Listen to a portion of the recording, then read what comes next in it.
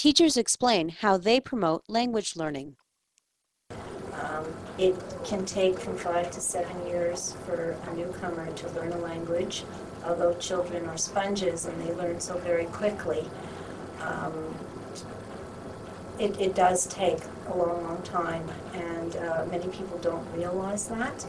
So the patient, being patient with the child, encouraging them constantly to speak as often as possible in English to help them along. Some of the strategies that I find most effective in my class with these children is to buddy them up again, to have somebody who can help them out in a variety of ways. First of all, if they don't know any English, someone who speaks their language can translate for them.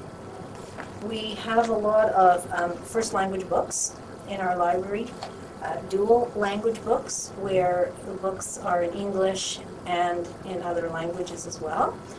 And we find this especially exciting for a lot of the kids who can't read in English yet.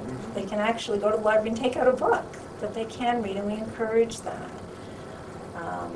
We really encourage that the children read in their first languages, continue on with that, and that they do continue to speak the language at home as well, although we do encourage English as much as possible. Most effective strategy, I feel, in a classroom for an ESL learner is to have peer support. And I'll stress that again, to have someone that they know they can turn to speak in Russian or Korean or Hebrew or whatever language if they really don't understand, because it's frightening when you don't know what's going on.